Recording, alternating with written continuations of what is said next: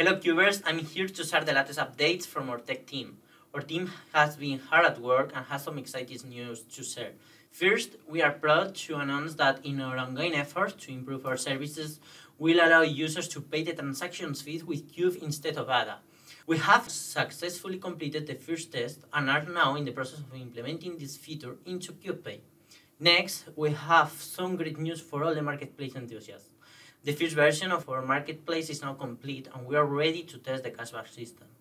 This is just the beginning, as we are currently in full swing in the development of the full marketplace, which will come with many more features. We are also making some touch-ups to KubePay, which will include bug fixes, cache improvements, and a brand new navigation bar for the next update. We are also working on a brand new KubePay homepage that will improve user experience and facilitate the integration of different blockchains. Last but not least, we are constantly striving to make FlyKube even better. That's why we are improving our FlyKube algorithm to quickly find flights and hotels and offer a better overall experience for our users. That's it for today's tech updates. Stay tuned for more exciting news from our tech team.